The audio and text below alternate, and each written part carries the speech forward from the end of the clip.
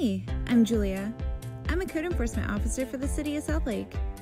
As part of my job, I help you understand the Southlake Code and ordinances so you can make sure your property is in compliance. Here's a few common violations you can help correct.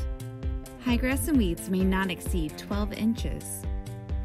Trash and debris on properties must be removed.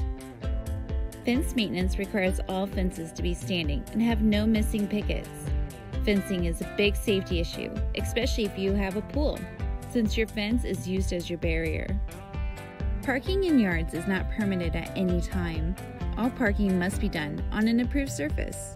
Oversized vehicles must be parked on an approved surface behind the dwelling, unless loading or unloading. Junk vehicles must be behind a screen or in working order. Vehicles must have current registration and no flat tires.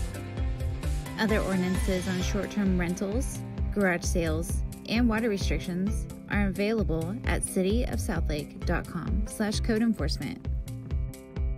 Together, by understanding the code requirements and through compliance, we can create a safe and beautiful Southlake that everyone can enjoy. Have a question about code requirements? I'm here to help.